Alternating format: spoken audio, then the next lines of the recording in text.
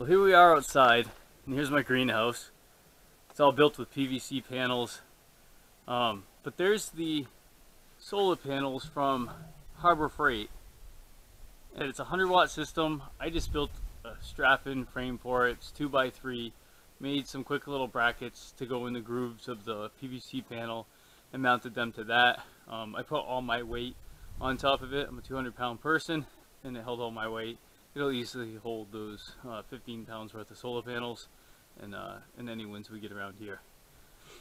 But I'll go back inside and I'll show you the setup we have going off that 100-watt solar kit. Alright, we're back inside the greenhouse. There's the charge controller that comes with the kit from Harbor Freight.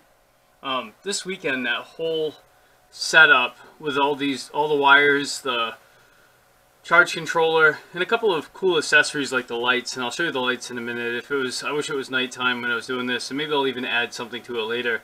But the two LED lights that come with it are the brightest LEDs I believe I've ever seen that go with the solar lighting system, and they hardly use any energy. But anyways, I'm up to 14.4 volts. I'm not sure if you can make that out, but this charge controller is really simple. You know, I wouldn't call it high-end, but it does the job. And for a $189 solar panel kit, I think this Harbor Freight kit is incredible. And I actually bought it this weekend, $30 off. They had a 3-day sale, so start looking for their sales. And like I told you earlier, my entire greenhouse runs off from solar. I have other solar on the property, but this particular system is just for the greenhouse. I also have a Cobra.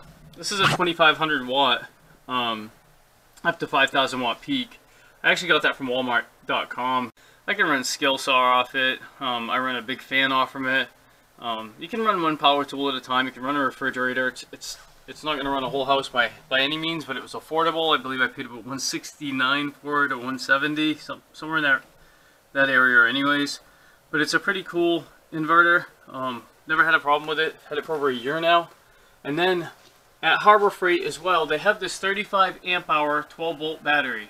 I use 6 volt golf cart batteries, and I link them together to get a 12 volt battery system, and I have them all running. Like, it takes a lot to run my other system, but I only have one on this, and this seems to hold up for what I need it for. And like I said, it's to run an aerator, and I run a fan on it a little bit.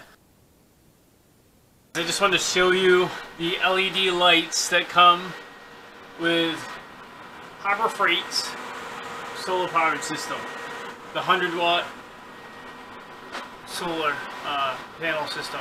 It is a little switch in the line, or you can turn it on at the inverter. But this little switch in the line works pretty good.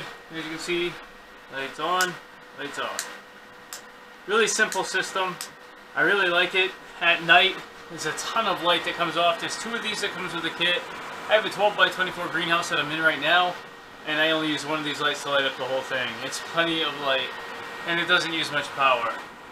Right now, I don't know if you can hear it in the background, but my 12 volt fan is running. You can see the holes down the side, and I think it's over 80 degrees in here, and even though it's only 25 degrees outside, I'm at 85 inside just from the sun heating up my greenhouse at 11:30 this morning. This is my temperature regulator, but it's pumping the air out. And this little system, like I showed you with the 100-watt panel, takes care of that. Keeps my greenhouse at the temperature I need it. Here's a quick shot of the fan in my system. Thank you for watching Maine Garden and Homestead. Please subscribe to our YouTube channel.